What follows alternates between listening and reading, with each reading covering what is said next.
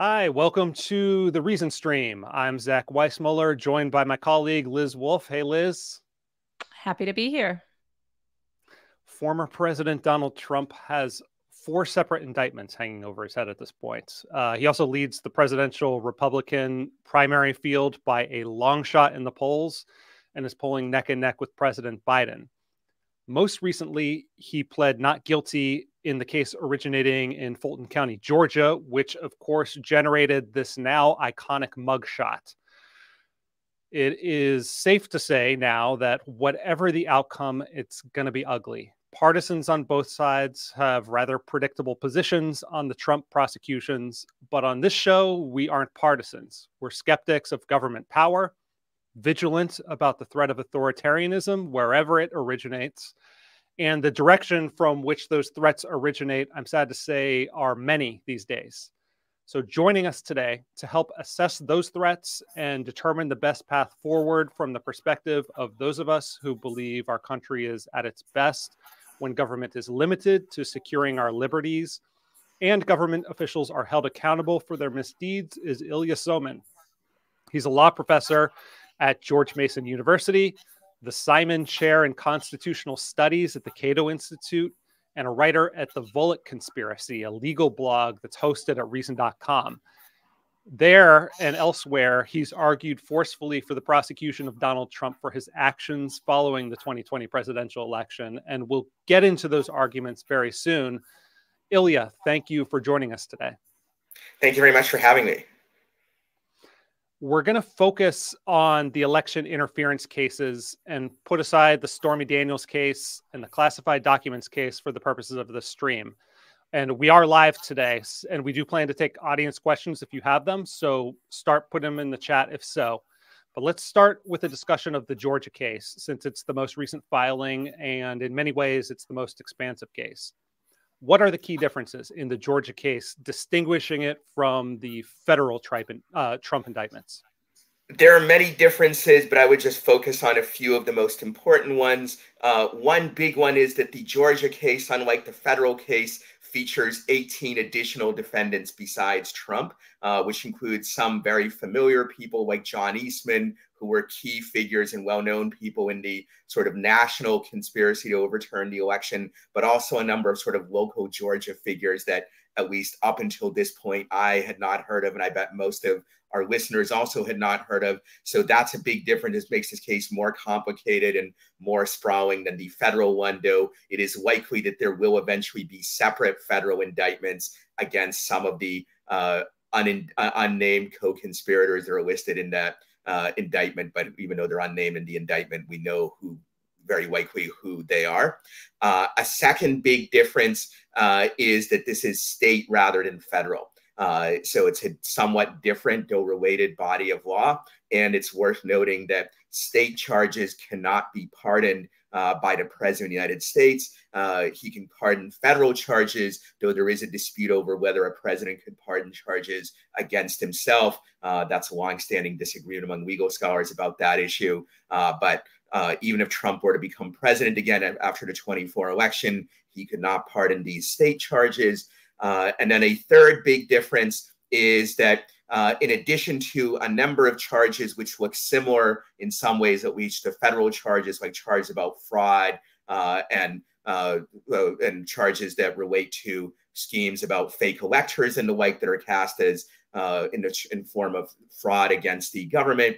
There is also charges under RICO and not the federal RICO that many people may be familiar with from various cases against organized crime figures, but the Georgia state version of RICO, which in some ways is similar to the federal one, but in some ways is different. And I admit I'm not a RICO expert, not even on the federal RICO, much less the state RICO. So I don't know how to fully assess that, but it does seem to me that this is an important feature of the Georgia charges that is not present in the federal ones, though it is also the case that some of the charges in the Georgia case are essentially what I would call state versions of the federal charges, charge about fraud and the like. And you might say it's unfair that essentially similar conduct, or in some cases even the same conduct, could be charged in both state and federal court. You can argue this violates double jeopardy, but the Supreme Court has said several times, most recently just a couple years ago, that the so-called dual sovereign doctrine means that it's not double jeopardy if one set of charges about the same thing is federal and the other is state. I happen to disagree with the Supreme Court majority on that, but they're the ones who get to decide that and not me. Could I jump in there? So Sure. in prepping for this, I was fascinated by some of your writings specifically on the double jeopardy issue. Sure. Could you unpack that a little bit? What your disagreement with that is? When did the Supreme Court hand down this decision? It was relatively recent, right? So the roots of the doctrine are not recent. This dual sovereign theory has been around for a long time, but the Supreme Court case. But the Supreme Court reaffirmed the idea in Gamble versus the United States, which is a 2019 decision. It was a 7-2 decision with both liberal and conservative justices in majority. But in dissent, we had one conservative justice, Justice Gorsuch, and one liberal justice, Ruth Bader Ginsburg.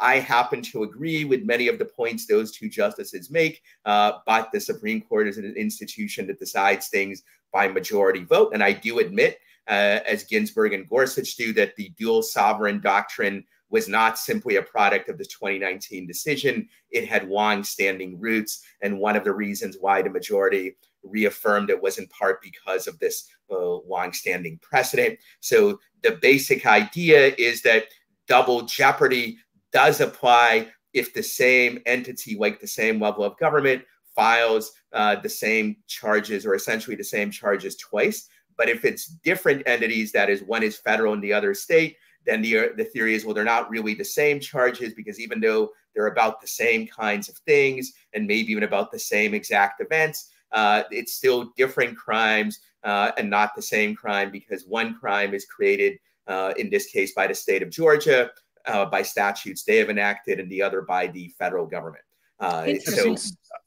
I've seen some arguments that this Georgia case, and this is coming from people who do want to see Trump prosecuted, but they believe the Georgia case should be brought up to the federal level. It should not be a state case. Do you have any opinion on that? So, yes, another issue that this case raises is the argument that this should be tried in federal court rather than in state court. As with RICO, this is an area, the issue of removal, that I'm not a true expert on. So what I say about it is going to be very tentative, and I admit there could be angles that I am missing.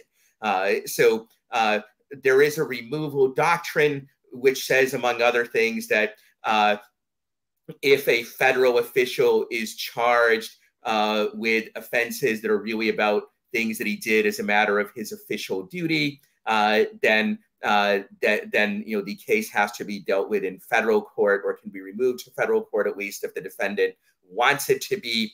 And this argument applies to some, though not all, of the defendants in the Georgia case. Obviously, Donald Trump can make this argument. Mark Meadows, who was Trump's acting chief of staff at the time, has made the argument. They're essentially saying what we were doing was related to our jobs as federal officials. Various other people who are charged, like John Eastman, for example, and various people in Georgia, these people were not federal officials at the time, so they can't make this removal argument. They have to be tried in Georgia, if anywhere. In my view, and again, it's tentative, I don't think this removal argument holds water. And that's true for two reasons. One is the president of the United States and his staff have no role in organizing and running presidential elections. That's by design. The founders created that and a system that way, in part because it would be an obvious conflict of interest if the president had a role in running the proceedings for his own election or re-election.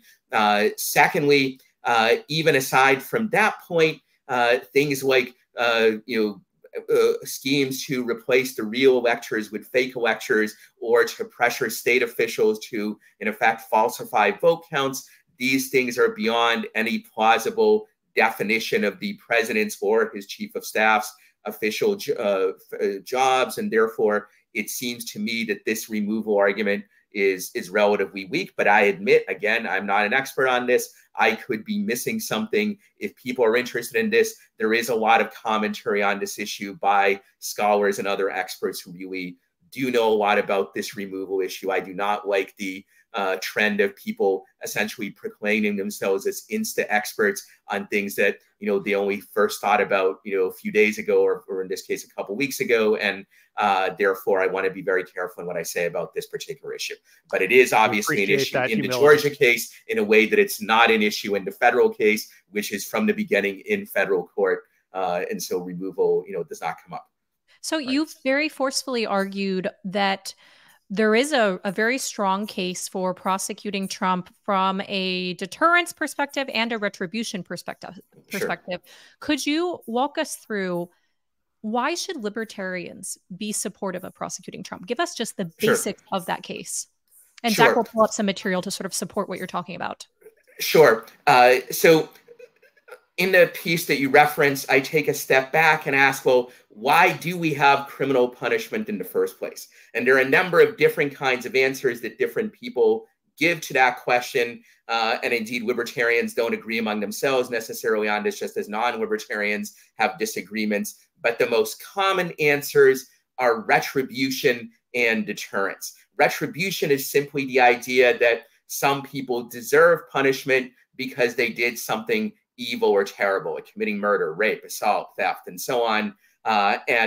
Therefore, we punish them because they deserve it, not because necessarily there are good extended consequences to punishment, but simply because it's the right thing to do in itself in a situation where the defendant has committed some particularly heinous or reprehensible act. Then deterrence is the idea that we punish people to prevent others from committing the same acts in the future. So on this theory, we punish the murderer or the rapist or the thief, not necessarily because they deserve it, though maybe they do, but because punishing them sends a signal to other potential criminals or potential perpetrators of the same acts that, this is what will happen to you if you do this, and therefore, you shouldn't do it. You should think twice before you do it, and hopefully you'll be deterred from doing it. I recognize not everybody necessarily accepts either retribution or deterrence, and there are some libertarians who believe there should be no criminal punishment at all, just as there are some left-wing people who believe that. So if you believe there should be no criminal punishment for anybody and you reject both the retribution theory and a deterrence theory, I'm not going to suggest that you should support prosecuting Trump anyway. You would have to consistently say, I oppose prosecuting Trump, just like I oppose prosecuting pretty much anybody, because I don't think there should be criminal punishment for anyone of any kind. And similarly, there are some libertarians who argue that the system of criminal justice should be replaced purely by a system of civil justice. And if you believe that, you won't be persuaded by the criminal prosecution arguments against Trump either, though you would face some interesting issues about whether Trump should face civil liability for what he did. But if you do accept the ideas of retribution or the idea of deterrence, then there is a very strong case for prosecuting Trump for what he did in his efforts to overturn the 2020 election through the use of fraud and the threat of force. Because certainly in a democratic system, one of the most reprehensible things that any high official can do, particularly the president, is attempt to stay in power even after he lost an election, which in this case, he very clearly did. And staying in power by the use of fraud, in this case, finding fake electors or pressuring officials to falsify vote counts and the like, that is very reprehensible. And it goes beyond merely just asserting that you won the election, even though you didn't. This is actually taking action through the use of fraud to overturn it. And then, of course, instigating the attack on the Capitol adds force to fraud. The purpose of that was to disrupt the certification of the electoral votes. So if anything is a reprehensible act for a high official in a democracy that deserves retribution, this is a good example. And the same point applies to deterrence, it's very important to deter high officials from serious misconduct of various kinds. It's actually more important than deterring low-level officials or deterring private citizens. And given the enormous potential benefits to a power-hungry politician of being able to stay in power indefinitely, even if he loses an election, and in effect making himself dictator for life, or at least dictator for another 4 years or the like.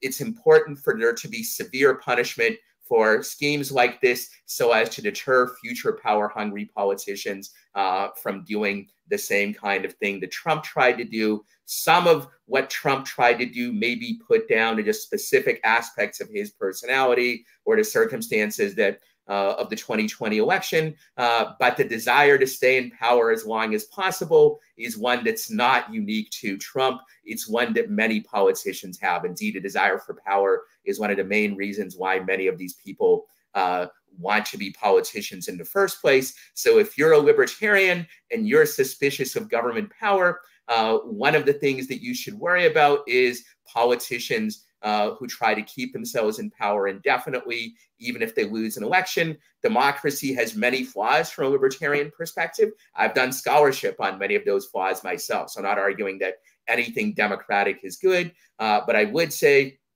from a libertarian perspective or any more general liberal perspective, democracy is less bad than politicians who get to stay in power even if they lose an election, because democracy does provide some useful check on the abuses of politicians, even if it's flawed and even if it does also in some cases cause abuses as well. So I think there is a strong retribution case for punishing Trump, given the extreme heinousness of the actions he undertook. And there is a strong deterrence case because what he did is the kind of thing that it's especially important to deter, and particularly when we're dealing with the official who held the most powerful office in the land.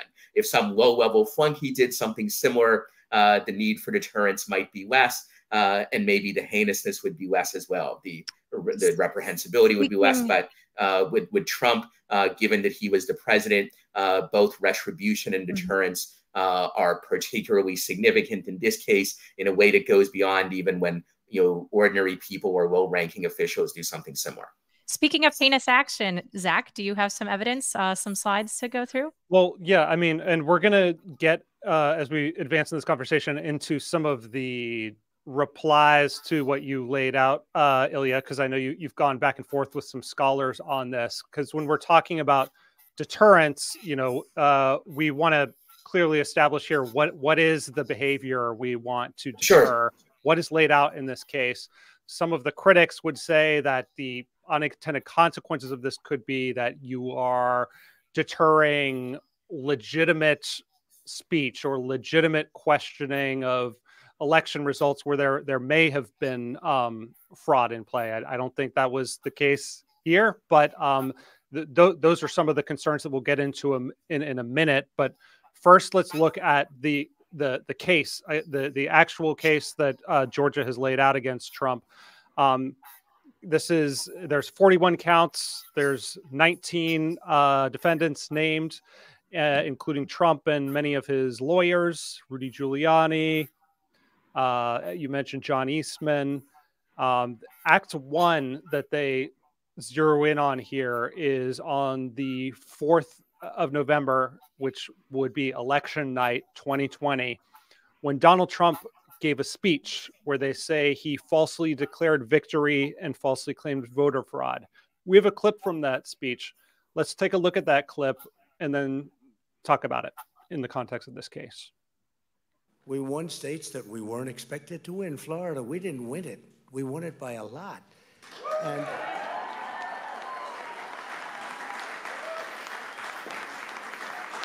it's also clear that we have won Georgia.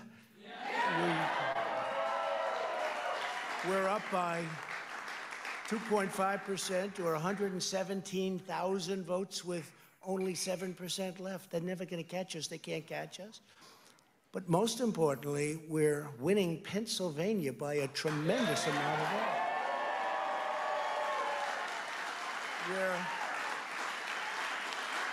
And all of a sudden, everything just stopped. This is a fraud on the American public. This is an embarrassment to our country. We were getting ready to win this election. Frankly, we did win this election. We did win this election. So I should also note that the Georgia case, the prosecutors allege that the speech was actually drafted 4 days, or some version of it was drafted 4 days before the election. We'll be interested to see if they present evidence of that. But how might that speech, Ilya, particularly if there's evidence that it was drafted in advance, begin to implicate Trump in criminal conspiracy? So what I would say is no one, including the prosecutors in the Georgia case, claims that merely giving that speech is illegal. This is something that is misleading in some of the criticism that is offered of the indictment, that when you have the listing of the acts, the listing of acts is not a listing of things that the prosecutors say are by themselves illegal. Rather, that speech, which included a number of false claims that we can talk about, is just part of the evidence indicating that Trump had a broader scheme to overturn the election result after he lost it, and indeed one that he began to lay down even before the election. That's why it's important it was drafted ahead of time, because it's clear that he was going to claim fraud regardless of how and by how much he lost. And there's evidence of that, but merely saying I was the victim of fraud would not have led to this indictment. Rather, the statements about being a victim of fraud, false statements, were part of a scheme that involved things that actually were illegal, which is trying to replace the real electors with false electors, pressuring state officials into falsifying the vote counts, as in the famous call with the Secretary of State of Georgia, where he said, well, find me 11,780 votes, which is happened to be the exact number of votes that he needed to overcome Biden's lead in Georgia.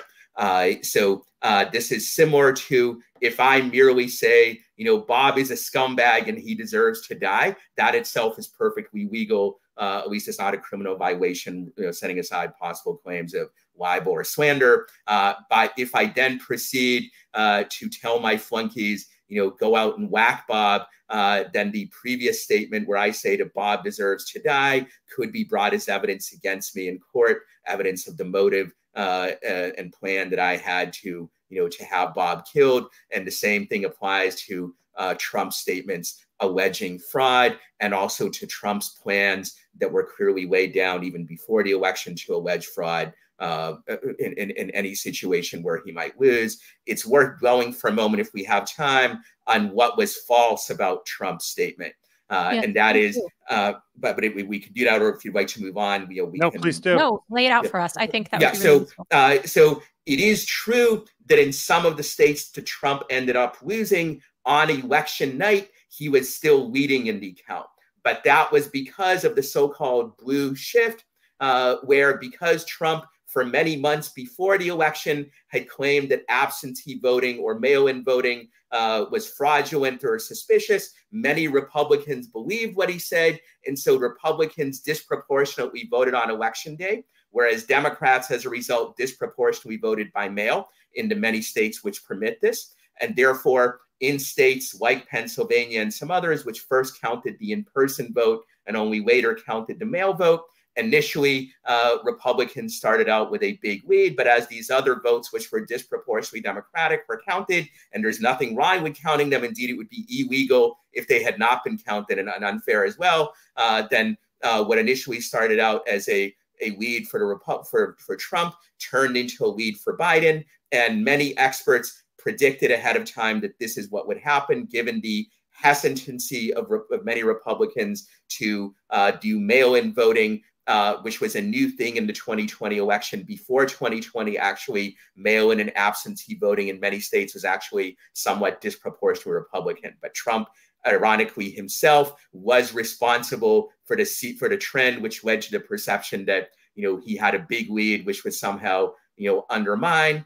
And really, within hours of that statement, it became very clear that in these states, the eventual vote count would show that Trump had pretty decisively lost. He ultimately lost Pennsylvania by, I think, something like close to 80 or 100,000 votes. And he lost these other states, the swing states, by many thousands of votes as well. To be clear, You know, to the extent that there were any irregularities with the ballots and the mail-in balloting, the Trump team did challenge this stuff in Sure, court. of course. And I assume we are all in agreement here that that's a totally legitimate route Yes, to of course. take and has Yes, been of course. done before. Right. Trump and his supporters filed over 60 lawsuits challenging the results in various states. That itself is perfectly legal, though I think it was somewhat abusive in a case where the overwhelming evidence was that there was no chance that the results would be overturned. But he certainly had a legal right to do that, and that wasn't a crime. And it's worth noting that Trump lost all but one of those cases, and the one he won in Pennsylvania did not come close to overturning the large margin that Biden had in that state.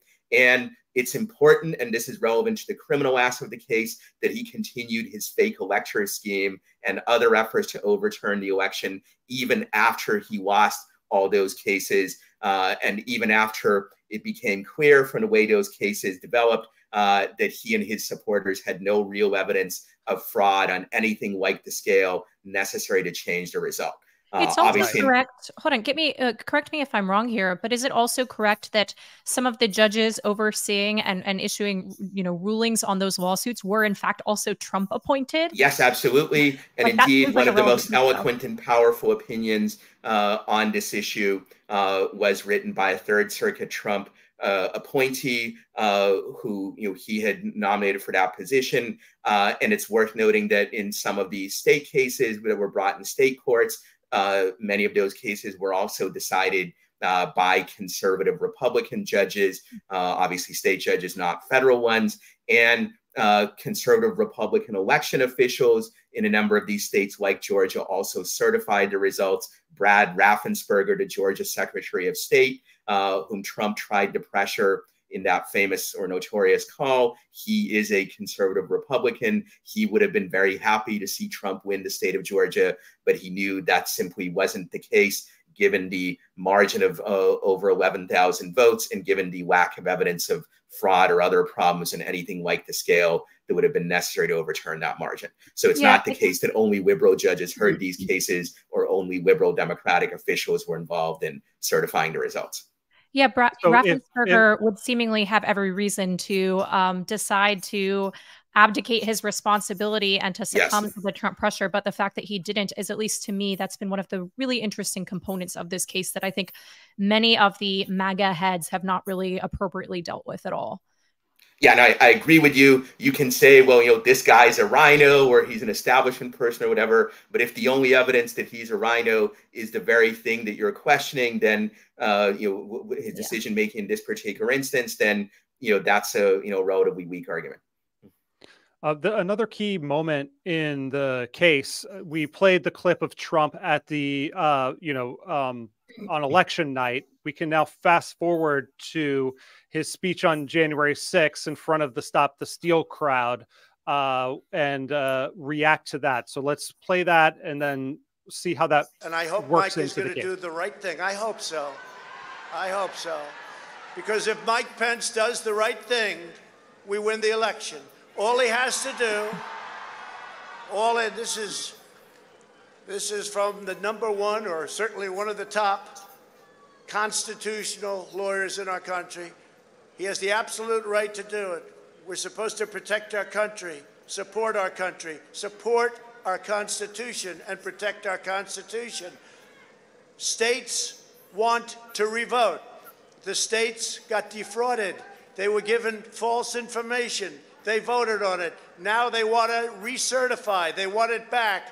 All Vice President Pence has to do is send it back to the states to recertify. And we become president, and you are the happiest people.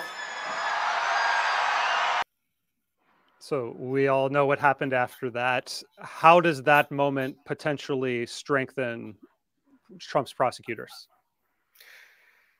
So it doesn't strengthen them as much as a number of other moments in that same speech. But obviously here we have further evidence, or there's much other evidence of Trump's desire to push through an illegal scheme. The illegal scheme here is twofold. One is getting Pence to set aside the results, which Pence had no power to do, Fortunately, Pence himself rightly concluded that he didn't have the power to do it, and therefore did not, in fact, try to do this. Second is the effort to replace the actual electors actually certified by the states with fake electors who were not certified at all. The statement that he made there, where he said, "What if states want to revoke or change results," that is simply false. None of the states, the state legislatures or certifying officials made any effort to change their results or revoke them. Even if they had made such an effort, by this point, it would still have been illegal because it would have been past the deadline set by law by which they had to submit their electoral slates. But the fact is that no actual state governments tried to change the Biden slates to Trump slates. What you had is essentially Trump supporters who were not actual state officials empowered in this process, attempting to fraudulently insinuate fake electors instead of the real ones. And you mentioned there's other parts of the speech that you find more damning. Could you just summarize? So there's other parts of the speech which I think strongly suggest that he wanted to use the violent threat of the crowd to pressure Congress into denying certification of the results. These are the famous patches where he says you should fight like hell and march to Capitol and so forth.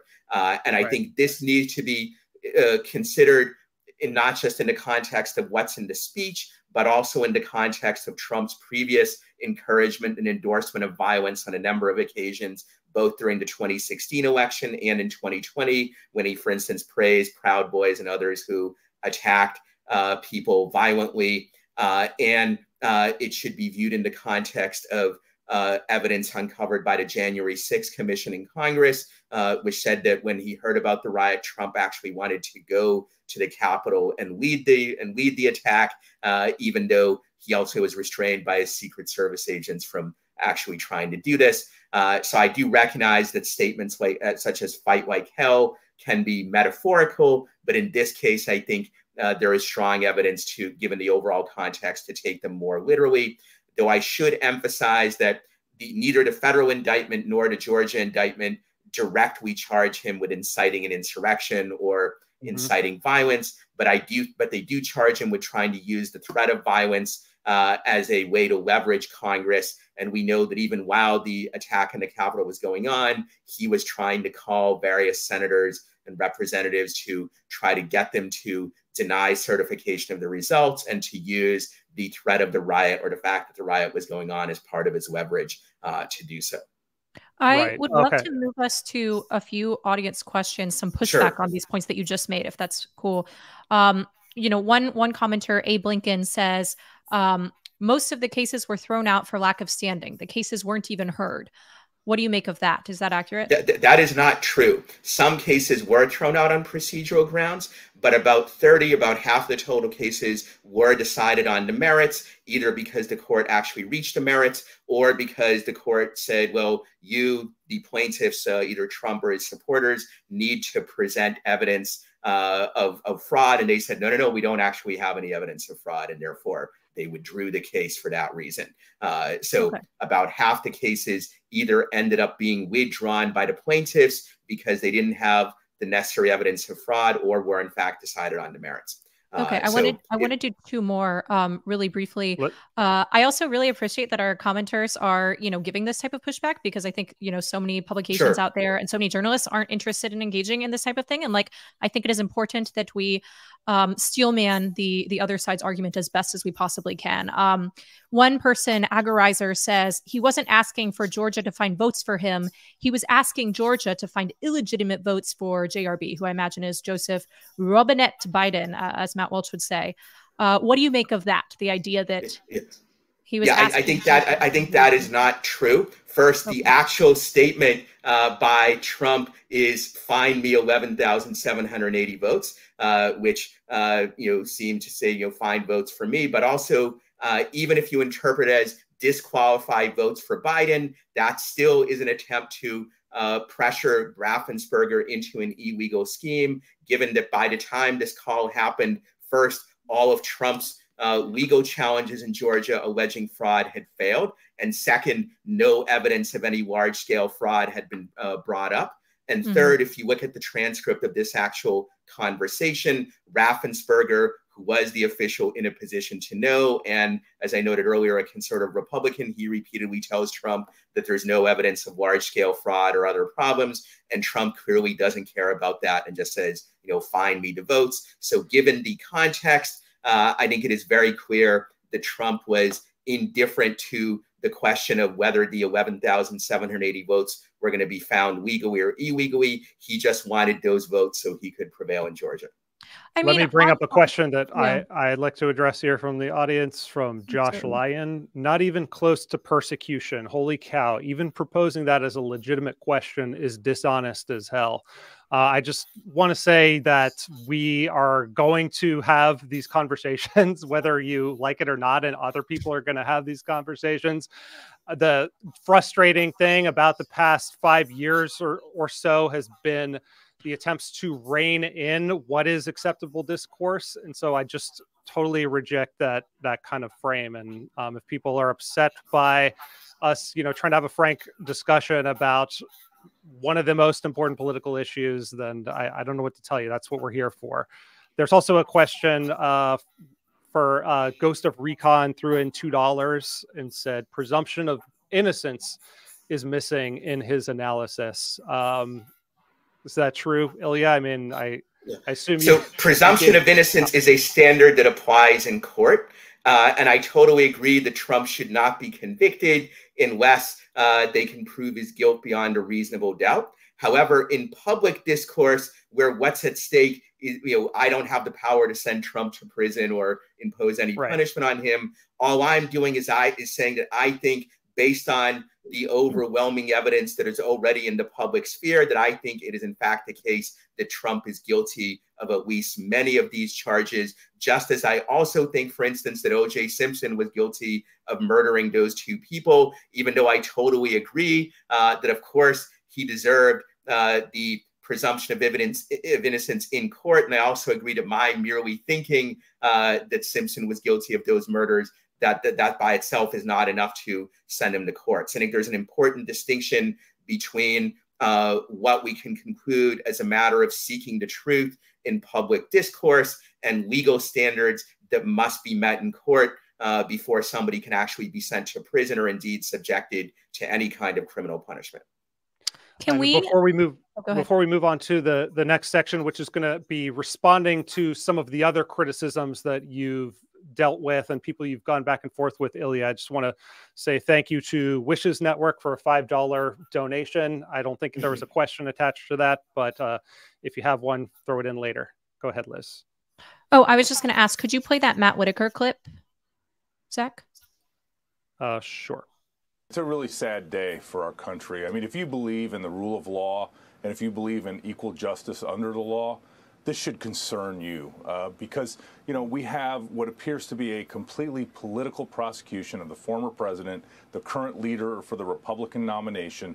And, you know, it was a rush to get him indicted. You know, you look at the other cases, compare this to Hunter Biden's case, Joe Biden's case, Vice President Pence's, and even, you know, Hillary Clinton. And I can't see how the Department of Justice isn't explaining why they're doing this case and none of these other cases that I just mentioned. It's really a sad day, Harrison. And I think it's the stuff of banana republics, quite frankly.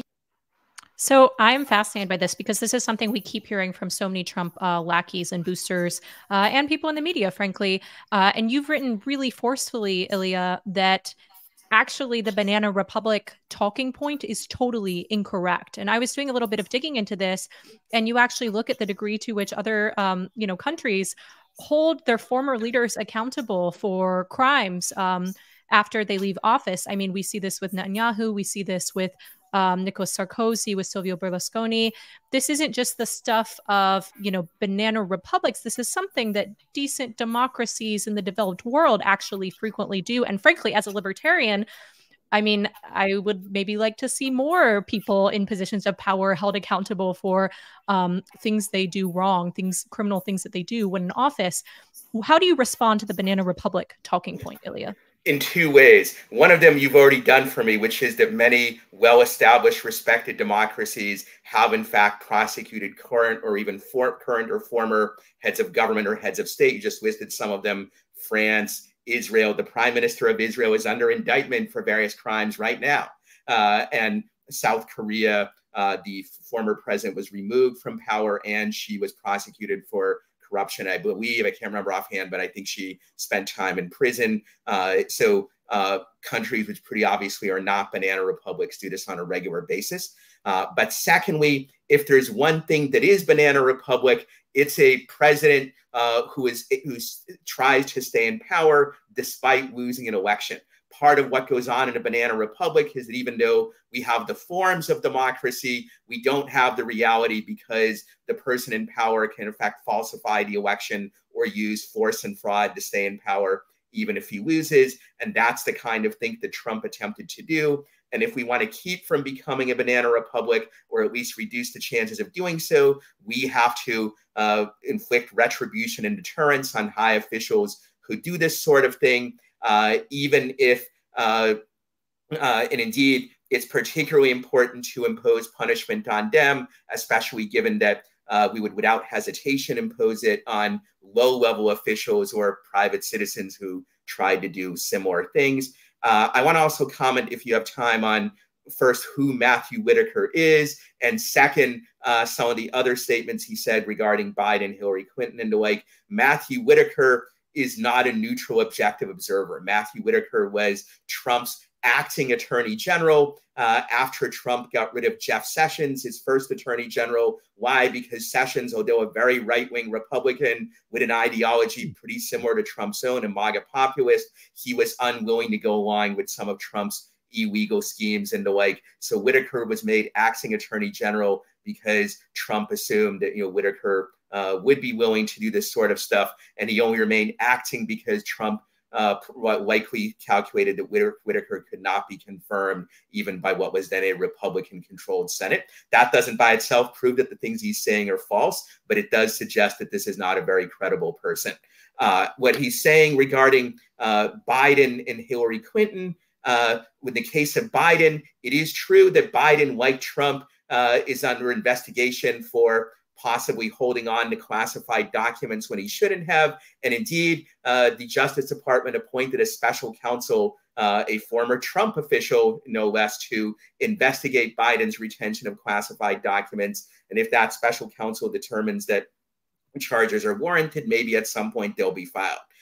You can tell a similar story about Hillary Clinton's email server. If you believe that's a crime that should be charged, then among the people responsible for failing to charge it are actually the people in the Trump administration, who had 4 years to file charges in that case if they thought it was warranted, and yet they didn't. But none of this stuff is on the same plane as trying to use force and fraud to stay in power after you lose a presidential election. Neither Biden nor Hillary Clinton, despite I think some real sins and arguably abuses of power that they commit in other instances, none of them did something like that. So there is no double standard on that. And on the classified documents, again, both Trump and Biden had been investigated by a special counsel on that. And the special counsel investigating Biden, is simply taking longer on that. It's unlikely that he's taking longer to help Biden, given that that special counsel is a U.S. attorney previously appointed by Trump. If anything, it might actually be worse for Biden if charges end up being filed against him close to an election rather than the investigation being completed earlier than that. And to be clear, the Matthew Whitaker clip was him talking about the classified documents case, but you hear the Banana Republic canard often in relation to all of these cases. Another line of criticism you hear comes courtesy of Rand Paul's tweet here, where he says, "One way to destroy a democratic republic is to criminalize speech. When will democratic supporters of the First Amendment step forward?"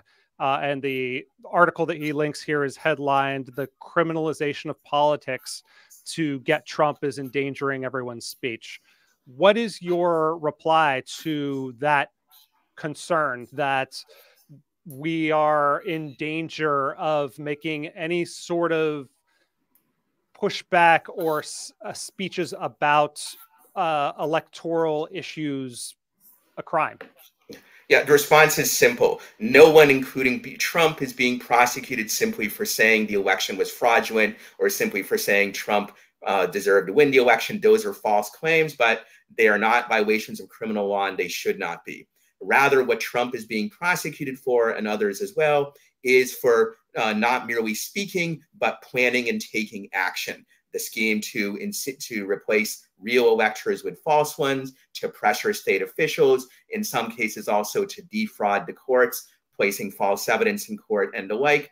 And it is true that part of what's involved in these schemes is speech, but that can be said for any kind of criminal conspiracy. If a mafia boss tells one of his underlings, I don't want to see Joe around anymore, let's whack him, you can say, well, that's just speech. But of course, it's speech that's part of an effort to produce action. And that makes it different from a mere expression of political opinion or any kind of opinion. And I think it's important not to conflate a situation where speech is being prosecuted purely because it expresses some kind of wrong or objectionable opinion, and a case where speech is part of a plan of action and is being prosecuted for that reason. A more substantive, I think, critique of the case for prosecuting Trump comes from Jack Goldsmith, who you've engaged with in writing before. He's a former AG for George W. Bush. He published this op-ed in the New York Times entitled "The Prosecution of Trump May Have Terrible Consequences."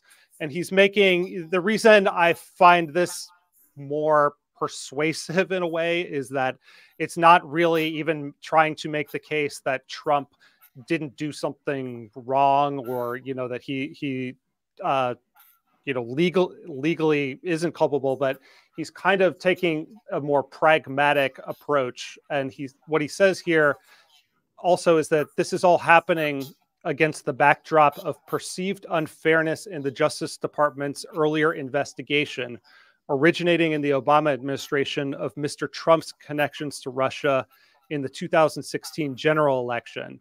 Also, the perceived unfairness in the department's treatment of Mr. Biden's son, Hunter. He goes on, these are not whataboutism points. They're the context in which a very large part of the country will fairly judge the legitimacy of the Justice Department's election fraud prosecution of Mr. Trump. Now, so for me, there's an ideal in which politicians face the same justice system as the rest of us. And then there's the reality in which the DOJ and the FBI undermined the first half of the Trump presidency with a Russia collusion case that did not pan out, put all sorts of backdoor pressure on social media in the lead up to the 2020 election to suppress content under the guise of misinformation. And then the timing of all this is just terrible, especially with the federal case going to trial right before Super Tuesday. It all makes me more sympathetic to the argument that even if Trump in some cosmic sense deserves prosecution, that there's no way it's going to do anything than further degrade the legitimacy of the institutions of justice that we as libertarians want to have legitimacy to do things like secure our liberties by administering justice. What is your reaction to that, Ilya?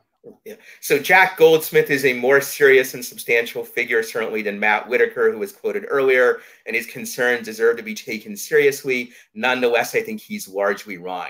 The biggest thing on which he's wrong about is he simply doesn't consider the weighty points on the other side, which is what will happen if Trump is not prosecuted for this stuff and is allowed to get away scot-free. First of all, that will incentivize other politicians, perhaps including also Trump himself, to do similar things in the future. If you can lose an election and try to stay in power by force and fraud, and it's a freebie, why not? Go ahead and do it. And the worst that will happen is your scheme will fail, but you won't suffer any punishment for it. That's a terrible set of incentives and is awful. And that's a much greater risk than any of these scenarios that Goldsmith posits. Secondly, with respect to perceptions of legitimacy, he has a lot of solicitation for the feelings of Trump supporters and their perceptions. But what about the rest of us and what we will think about the legitimacy of the justice system if a person is able to get away with this kind of behavior and this kind of criminal abuse of power merely because he's a prominent politician and his supporters are likely to get mad if he's prosecuted and convicted? That will certainly degrade the legitimacy of the justice system in the eyes of the roughly 60 to 70% of the population who do know that Trump lost the election and who believe that he deserves prosecution for his actions at that time. So if you're looking at judging these things by public perception and public reaction, and it may be that we shouldn't do that at all, but if we are going to judge that way, then we should consider the whole public and not merely the Trumpist public. And the rest of us matter too. And these people, because of their false perceptions, should not enjoy a veto power. I also dispute some of what Goldsmith said about some of the previous investigations and the like. While it is true that they did not find quote unquote collusion between Trump and Russian agents, there was good reason to investigate him for that, because there was a lot of evidence of contact between Trump campaign officials and various Russian agents. The Mueller report lays this out in great detail. And as for Hunter Biden, well, in fairness, this hadn't happened yet, but we just in the last couple of days have heard the announcement that he will in fact be charged and very likely prosecuted.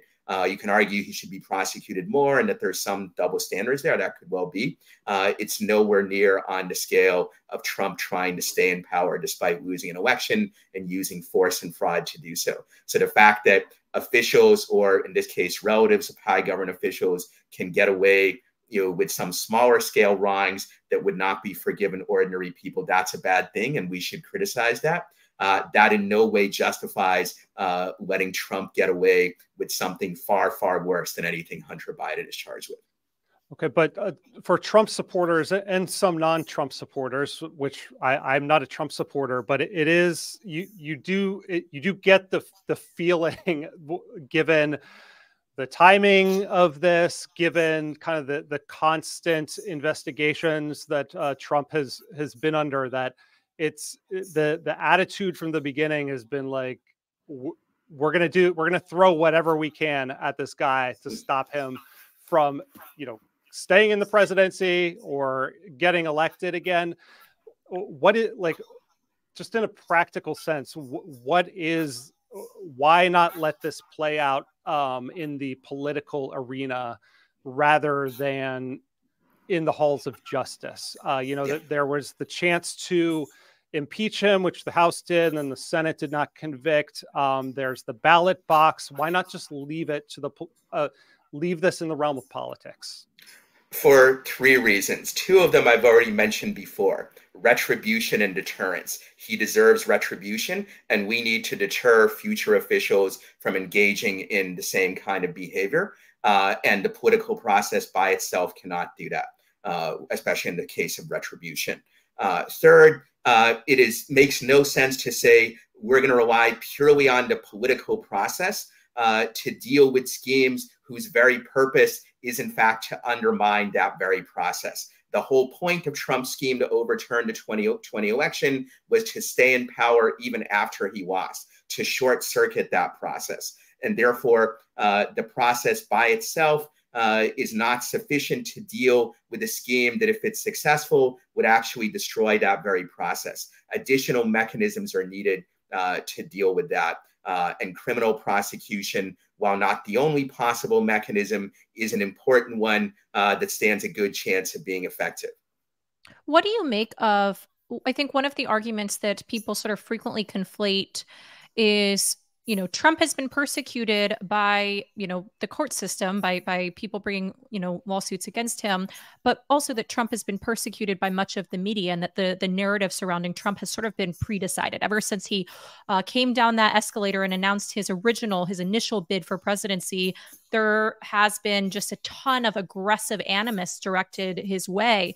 And I think sometimes, I'm sympathetic to the argument that he's been persecuted in some ways and treated very unfairly by much of the media, but not sympathetic to the argument that that is the case in the court system. I think it is absolutely heinous what he did in terms of attempting to cast doubt on the legitimacy of the election based off of very flimsy evidence. I think it's important for that evidence to be weighed.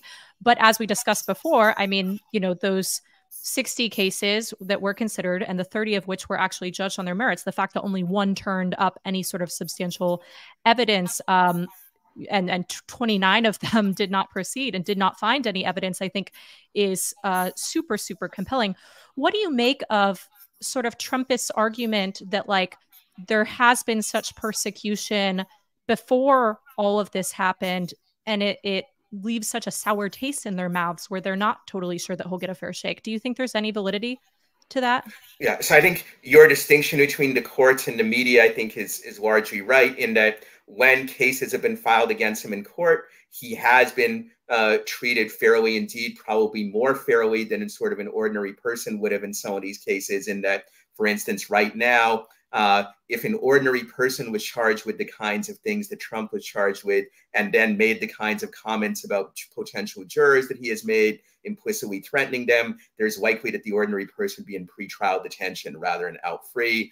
And also that at the very least, he would be required to post very hefty bail, which Trump, for the most part, has not been required to do. And the same thing, I think, is true in the civil system, where various civil lawsuits should be filed against him. I think with Trump, as with any prominent politician, there are some claims made in the media about him which are unfair and untrue. That said, I'm not actually all that sympathetic to the argument that he's been persecuted by the media overall, even though there are certainly particular media claims that have been made that I think are likely wrong. And that is, if you want to complain about people being mean to you, my answer in the case of Trump is you reap what you sow. When you see how Trump talks about his opponents, or even people within his own party that disagree with him in various ways, he certainly is not civil. He doesn't fairly weigh evidence. Indeed, he appeals to all kinds of bigotry and prejudice of various kinds, even in such things as his attacks on Elaine Chao, the wife of Mitch McConnell, for the fact that she's of Chinese background, his advocacy of racial and ethnic and religious bigotry and the like. So if you want to be treated nicely by other people, a good rule of thumb is treat those other people the way you yourself want to be treated. Trump very obviously doesn't do that. So it stands to reason, given his complete unfairness to his opponents, that other people are going to regard him negatively and sometimes, yes, be unfair to him as well. But he has done plenty to justify the fact that he gets a lot of negative media coverage. I think we'll have to agree to disagree on that one. I don't know. I think that this is definitely almost a subject entirely worthy of its own live stream at some point. Sure. But the apoplectic way with which so many members of the mainstream media, writers at the New York Times and the Washington Post, have heralded the rise of Donald Trump. And then I think also the way they reacted to COVID and to the pandemic, at least for me, as both a journalist and a news consumer, I felt a certain distrust in many of these people to remain even-keeled and level-headed in their portrayal of what was going on. But that's, a bigger complaint that I think we can get into some other time. Zach, did you want to move to the East Wing? Yeah, I want to, start to bring this conversation to a close by examining the other aspect of the Georgia case, which we mentioned, the 18 alleged co-conspirators, mostly his attorneys like Jenna Ellis, Rudy Giuliani, and John Eastman, who was the intellectual architect of that elector scheme that Mike Pence rejected.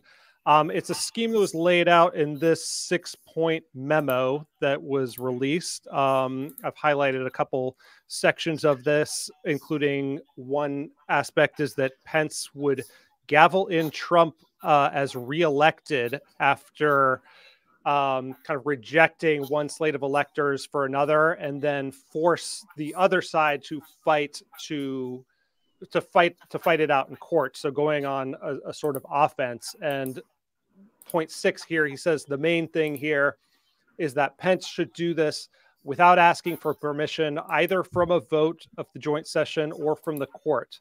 Let the other side challenge his actions in court. Eastman recently appeared. He appeared last week on Laura Ingering's show on Fox, and this is what he had to say in his defense. You know, the people that I was representing had a right to counsel.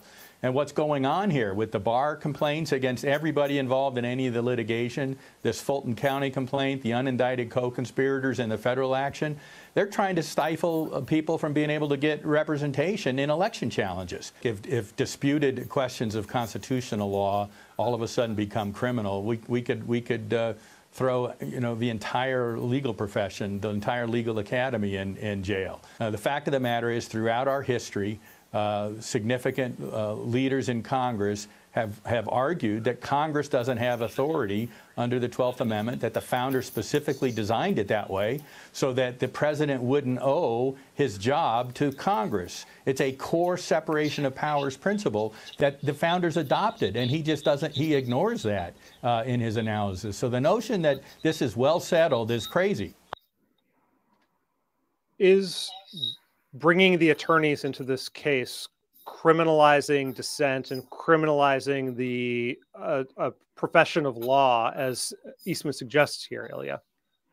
In a word, no, because what Eastman and some of the others were doing here went beyond simply giving legal advice. It was participating and urging a scheme of illegal conduct. In this case, as he's highlighted in that memo, trying to get Pence to illegally reject the electoral votes and the like. And there's many cases involving mafia lawyers, for example, where when the lawyer doesn't merely advise his client on sort of how to defend himself in court or something like that, but instead, participates in a scheme for illegal action, lawyers can be prosecuted for that. And this is far from the first time that this has happened. To be sure, there can be cases where there's gray areas, as with many legal doctrines. In this case, with Eastman and some of the others, I don't think it's that much of a gray area, because Eastman was clearly urging the specific plan that was adopted here.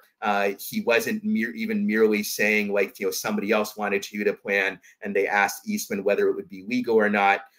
Eastman went beyond, something like that. So if a mafia lawyer advises his mafia client that we should kill this person, and not only that, but it would be legal to kill him because it would just be self-defense or something like that. The mafia lawyer could be prosecuted for that, and he couldn't hide behind the idea that he was just giving legal advice. That the planning of future crimes is one of the standard exceptions to attorney-client privilege, and one of the kinds of things that historically lawyers can be and have been prosecuted for when they engage in it. Okay, but isn't that kind of an extreme metaphor? He wasn't advocating anyone be killed. His argument is that this is a legitimate, contested area of constitutional interpretation. You just disagree that this is in any way a valid way to interpret the Constitution. So his argument was extremely bad, but this is going beyond merely making a bad argument in the abstract. This is urging a specific course of action and planning it out. I don't think it's the comparisons to mafia is all that extreme when you recognize the dire, horrible consequences of what would have happened if this scheme had succeeded. That is, that a president would have been able to stay in power despite losing an election. That's not exactly the same thing as carrying out a murder, but it's nonetheless a large-scale, awful crime. One of the things that worries me a little bit about the sort of seditious conspiracy wrapper around this is how far that can be extended. I mean, we're roping in attorneys who are advancing these legal theories or courses of action. The sedition charge has been used to prosecute and sentence to decades in prison. Actually, no, there is no sedition charge in any of these cases. Okay, there's so there's a conspiracy charge. There's the Sure. RICO charge. Okay, and then we can say that the sedition charge is a separate charge that's been applied to the January 6th rioters, who are now, some of them are facing decades in prison, some who were not even there. I'm worried that this approach, this expansive approach, is handing unbounded power to suppress dissent to whichever party controls the state. Should I be worried about that? I think in this particular set of cases, no. When you talk about the January 6 people, yes, some of them weren't there, but those who weren't there were ones who were involved in the planning of the attack on the Capitol. They weren't merely people who just said the election was illegitimate or that Trump really won and the like. They were leaders of organizations like the Oath Keepers and the Proud Boys who were directly involved in the planning of the attack. So if you're involved in the planning of a violent action, you can certainly be charged with that, even if you weren't personally present there. And on the breadth of a conspiracy, as I said before, I'm not an expert on RICO, but when you're looking at people like Eastman, these were people who were in the inner circle of planners, specifically planning out the specific actions regarding fake electors, rejecting the plan to have Trump reject the ballots and reject the electoral votes and so forth. So these are not people with some far out indirect connection to the plan. These were essentially the planners themselves. In the Georgia case, admittedly, I'm not familiar with all the details of all the indictments of the 18 different people. So perhaps you can find someone among the 18 who was much further removed than Eastman. And if so, we can talk about whether it's a good idea to charge that person or not. But with someone like Eastman and other people closely involved in the planning, I think there's no great slippery slope risk. Indeed, there's a slippery slope risk the other way if you let these people get off simply because they're lawyers or the like, because then that creates an obvious incentive to use lawyers to plan your schemes to stay in power. So I want to end on a note that is sure to make our viewers and commenters extra incensed, extra angry. And that is the sort of controversial Section 3 14th Amendment approach to possibly keeping Trump off the ballot in this upcoming election. It essentially uses his role, or attempts to use his role in January 6th as a means of ensuring that he is kept off the ballot in many states. Section 3, I believe, was actually something that was added in the wake of the Civil War. Basically, when the nation was so terribly divided and then came together after that and was attempting to move on, they felt the need to stipulate that those who had been involved in insurrection or rebellion should be ineligible.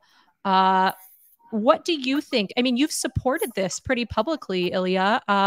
What do you make of this case? Do you think this is, I think there's two questions here. Is this prudent to do?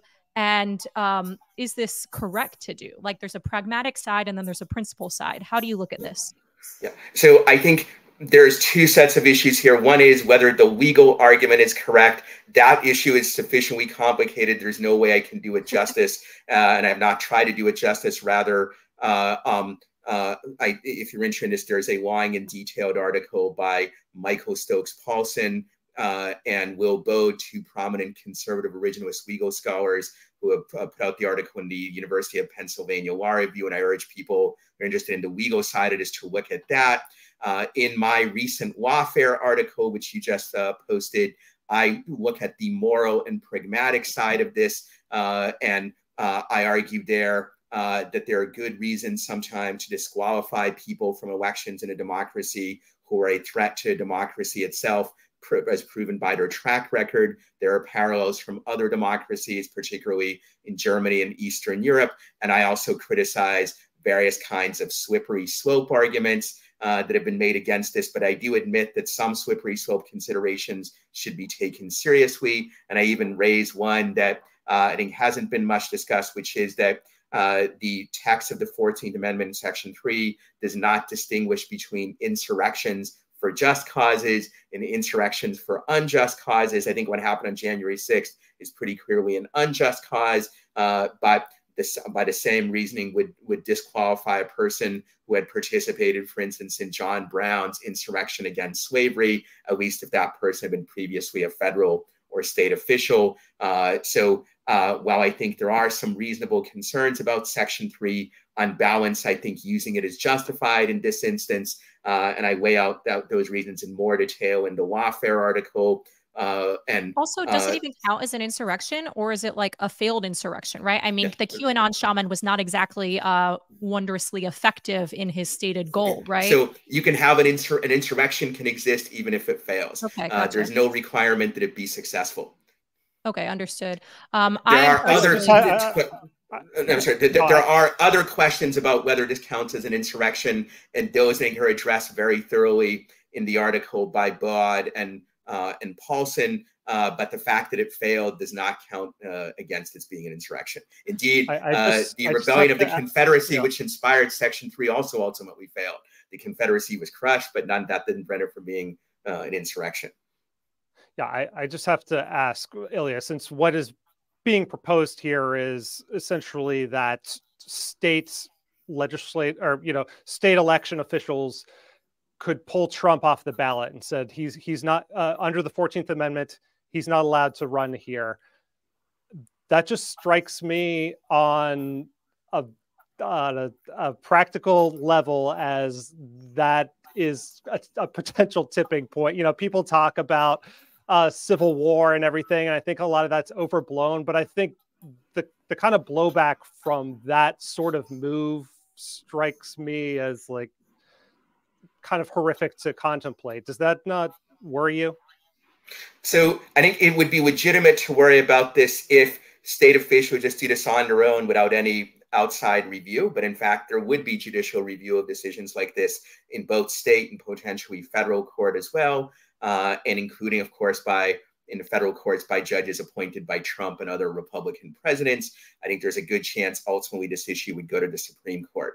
If the argument is, well, regardless of whether this was done through courts or not, or regardless of judicial review, that Trump supporters might react with violence, my answer is that the threat of violence should not deter us from doing what is right. If doing this is otherwise right, which I recognize, there's an argument about that, but if it's otherwise right to do, if we allow the threat of violence to deter us, then that just incentivizes more violence. And just as you shouldn't give in to terrorism, you shouldn't give in to threats of violence in this kind of situation either. I am very concerned about the slippery slope argument, but I personally oppose the Section 3 plan with regard to Trump. I'm in favor of it specifically applied to Vivek Ramaswamy, because I think his assault, his insurrection on my earlobes with his Eminem rapping attempts definitely means that he ought to be disqualified from being on the ballot. Eminem sent a cease and desist letter to him, so you can we have lawyers on top of that. You can stan Eminem a little bit for that. Yeah, I think we should Section 3 Vivek, not Trump. But we really appreciate you taking the time to speak with us, Ilya Somin. Where can people find you?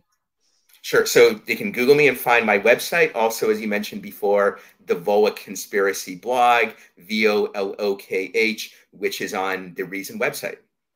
Wonderful. Thank you so much for taking the time to speak with us. We really appreciated it. Thank you for having me. Great questions. And we'll be back next week, same time, same place.